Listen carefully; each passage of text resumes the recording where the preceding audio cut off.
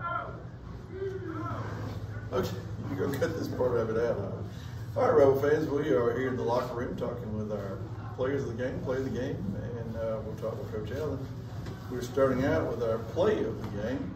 Of course, those of you who watched the game know that Wilcox County jumped out early, 7-0 on the 4th and 9 touchdown pass. Chambers came back down the field, was moving the ball and not able to score, and then got the ball back, I believe, if I remember right. I think that's how it went. And it was 4.1 seconds left in the first quarter. And number 2 fades back, finds number 6. So number 2, you tell me about that play, and then I'll get number 6's perspective. Our play of the game is JoJo Hendricks to Jeremy Spud Conway. Touchdown on the last play of the first quarter. Well, I knew Spud was going to beat that corner. I should have thrown it a little bit earlier, but he turned around and had a great catch on it. Defense got to stop, you know. They punted the ball, drove. I think it was the first play, wasn't it? First play we went out. First play, you know, I thought I could beat the guy. I did. We had good time. JoJo had good time in the pocket, so he just threw it over me. Made a great punt on it. So we did it. All right, you 2 seniors. We're going to go out winning, right? Okay, I've got a big game next week. We'll let you all go back and celebrate with your teammates. And we'll talk to our defensive player of the game. And go run into John White out there. Remind him that I asked him to come in here. Yes, sir. Thank you. See you.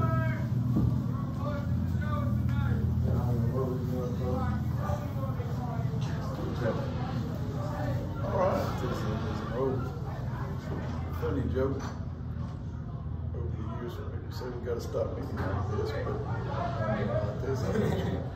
I can't get this hook, so I'm just holding. Our defensive player of the game, and he thinks he had, he thinks he had a career night tonight. It sure seemed like he did. He had somewhere between 12 and 14 tackles. I don't know officially until the stats are totaled up, but every time I looked up, number 12 was tackling number 12. It seemed like you and he met right off and out there. Yes, sir. Yeah. Honestly, I felt like the first drive wasn't so good. You know, we kind of were shocked how they were running the ball, and then after that, we just kept our head focused on, and we knew number 12 or number 1 was going to run the ball, so we just focused on them. And the offensive line I feel like the offensive line couldn't block me either side. So every time they ran the buck or counter, I felt like I could make the tackle easily. And then on the pass rush, I mean, they were dropping back so fast. I mean, by the time I made contact with the tackle, you know, I was already in the backfield. So only thing you gotta do is get off him and then make a sack. So you make it sound so easy. About the only sacks I ever make is when I stop at Jackson. So. But you've had a great year defensively. We hope we got 2 more games to go. And all starts next week. We get to see our old buddy Escambia. Yes, sir. We're gonna work extra hard next week, preparing for them. You know, we gotta stop Bubba. We gotta stop the quarterback. We gotta stop number 1. And you know, we got defensive line has to work extra hard this week. You know, because we know Bubba. You know, we all know he can run the ball. So me, Bebo, Hunter, Zach, we're gonna work 10 times harder than we ever have. Try to stop him, stop the whole offense. Do they win the game? Yes, sir. You did win the game. All right, senior number 12. Congratulations on being our defensive player of the game. We've got Coach Allen in here with us, and we're going to try to find John White, who is our offensive player of the game. Get him in here for an interview. So here comes Coach Allen.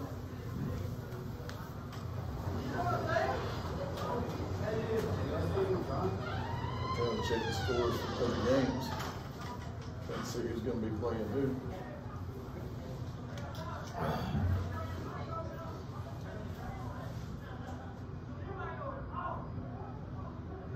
Hello, Cal. Hello, Coach.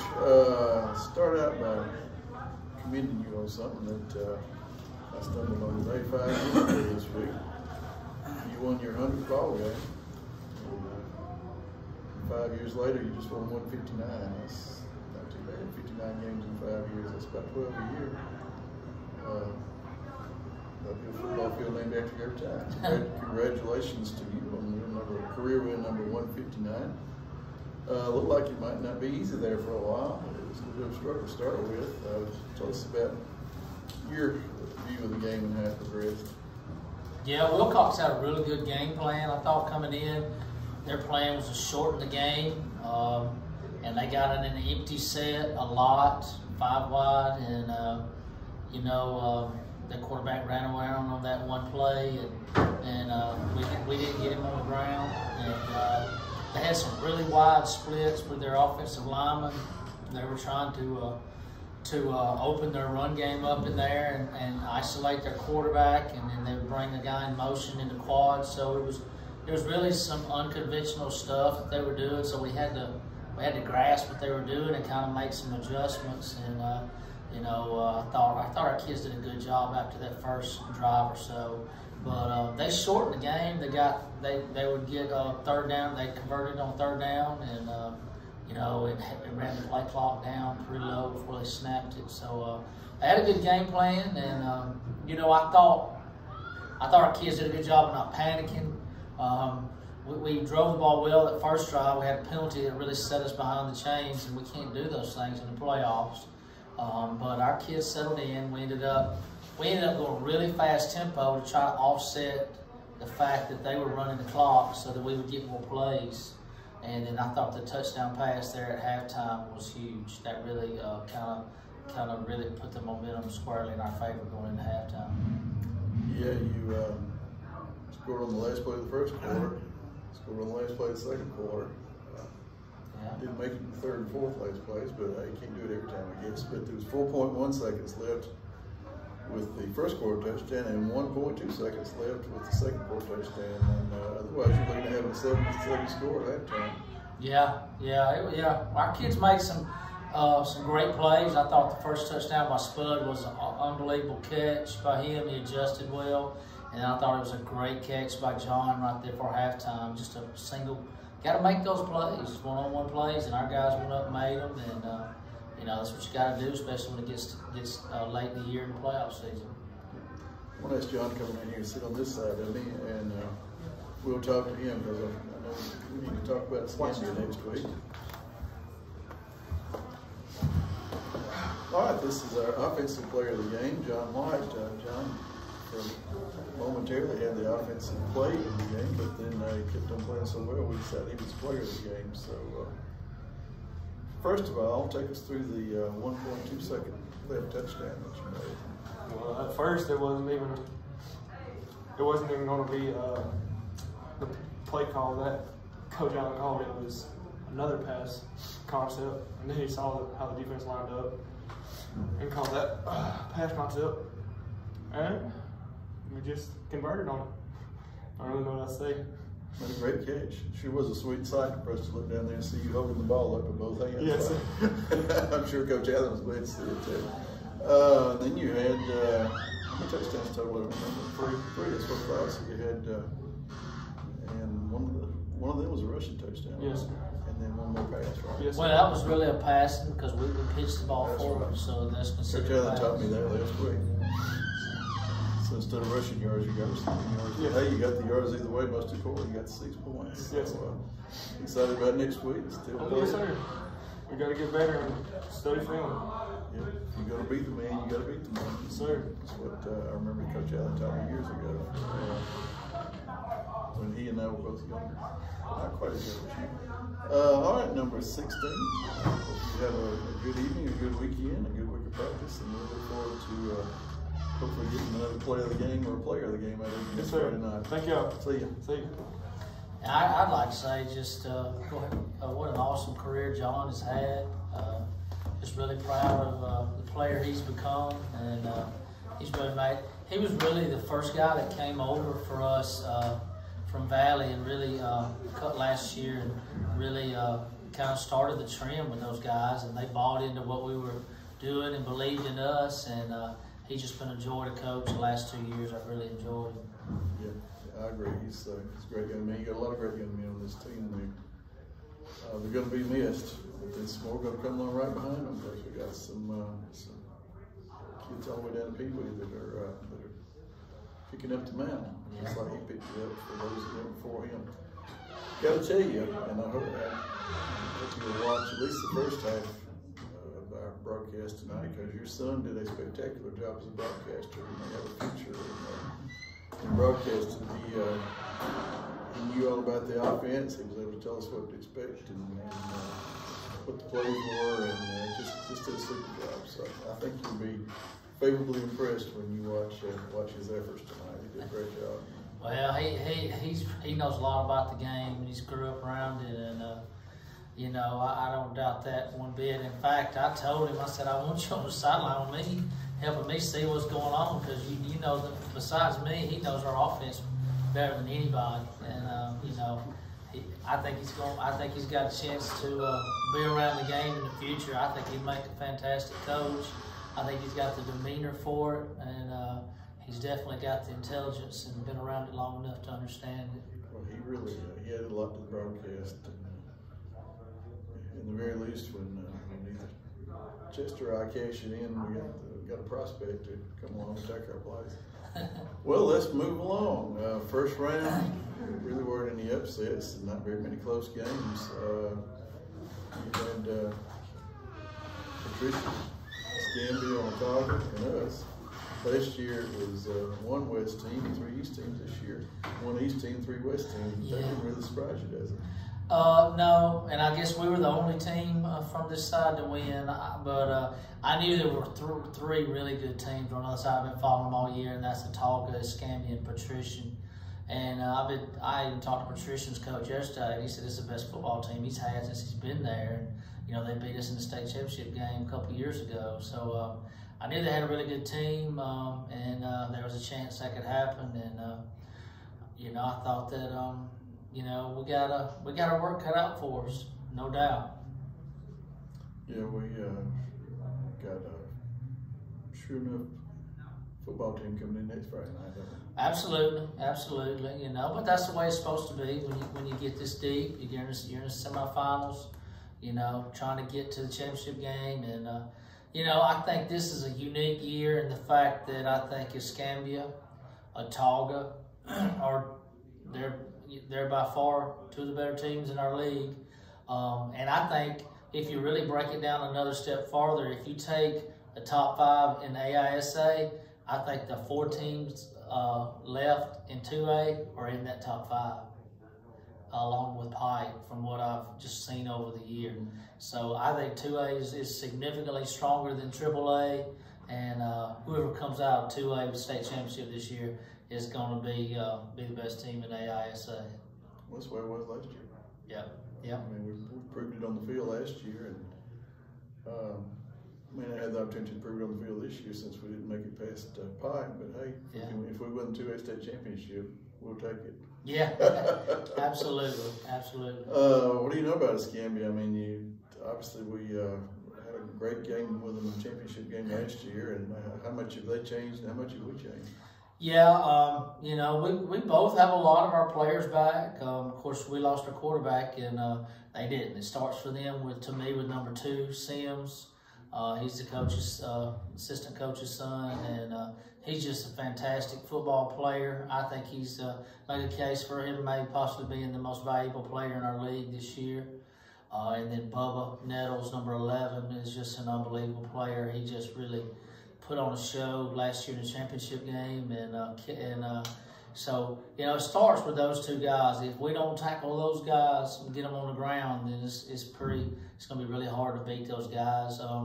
What they've done this year, they've added some more talent up front. They're a very big team up front. They probably go 280 to 300 all the way across their front.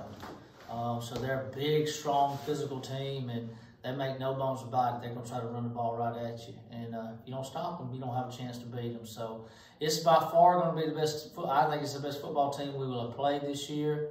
And I'm just glad we get them at home. And we're looking forward to the opportunity. Probably the game of the week in the playoffs next next week. Of course, there could be some other close games too. When you get down to the Final Four, anything can kind of happen. Seems to always be less chance of an upset in the first round than in the AASA than there is in other leagues. But still, you get into situations in the semifinal round. I remember one that always comes to my mind is us going down to South Choctaw and taking care of them. So that's kind of what started this 7-year run we're on. It did. It sure did. That was a great night, and really got us into the championship game probably, I think, a year earlier than most expected, and we've been on a roll ever since. Yep, 7th year in a row we won at least 10 games. Come out of this game 10-1. I know a few kids that were not dressed out tonight. You got any injuries that are lingering, or those kids you're just trying to kind of get healthy? Yeah, no major injuries. Just had some practice issues and things like that. Just basic stuff that goes along with the team, and those guys understood what was going on. So, we try to teach accountability in our program. We try to teach these young men how to be accountable, because we want to produce good citizens, and we want to produce people that are accountable and dependable. That's what our program is about. 6 out of 6 on extra points. That helped, didn't it? We worked hard on that, and we did it live this week, because you just don't understand how every single point is so important, especially this time of year. And we're either going to hit those or we're going to go for 2. And that was our decision. We went out there the first time we hit it, so we just kept going out there, But you got to make those, and it starts with the snap and the protection. That's just as important as the hold and the kick, and everybody's got to do their part. So I was really proud of the guys, really proud of Caden tonight for hitting all those. Good night. Wasn't it? 42-14 is always a good night. Playoff win. That was other than championship games, which of course are neutral site games. That was what did we say, the 15th? Yeah, 15th playoff win in a row. Wow. At home. Well, or on the road, because we went to South Choctaw and won down there. So, I got you. So 14 out of 15 of those were at home, but that was a road game. So, but 15 in a row. Getting ready to get to the championship game. So that's phenomenal. Yeah, we've had a lot of good players in this program, and they're to be commended for getting us where we're at, and I'm just really proud that we've. Since 2016, we have not played a game on the road, which is unbelievable in the playoffs. It is. I mean, that speaks well of the players, the coaches, and the fans have been there behind you. Cold as ripped tonight and had a big crowd. Yeah. I'm sure we'll have a big crowd next week, because everybody's bound to know what's on the line. I mean, it's a rematch.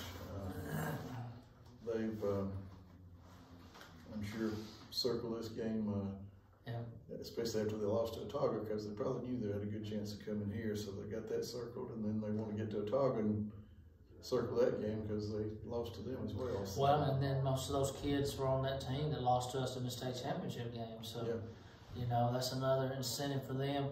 We need everybody to be here. We need a huge crowd. We're going to need everybody to. It's going to take everything we have to beat a really good football team. Yep. I think they're ranked second in the state. Otago's ranked first. Pike's third and we're fourth. Yeah, the only game they lost to was to Otago. So we might very well might be what you consider an underdog in this game, which we haven't been very often. Yeah, Chester and Dave and I don't mind at all if y'all watch us on Saturday morning.